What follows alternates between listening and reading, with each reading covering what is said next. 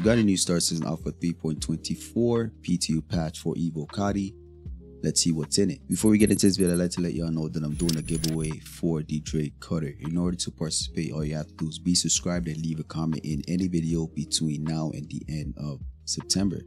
Let's continue. Alright guys, this one is pretty straightforward. Test and focus remains the same as always. Under features and gameplay, under the gameplay category, they did a full balance pass for automatic cargo loading prices and loading times based on SU container sizes. Under the ships and vehicles category, they've greatly increased the Anvil Hurricane's nose and body joint health.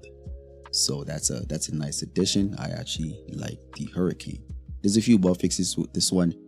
They fixed an issue where mission markers do not correctly update after cargo has been picked up. They fixed an issue where players could not rebind alt and control keybinds. They fixed an issue where elevators won't show up at spaceports with high traffic. They made further fixes for getting teleported away when entering a pad in a personal hangar. They fixed an issue where while using a slider, the SCU box selection does not remain highlighted. They fixed an issue where destroying the target does not fail the mission.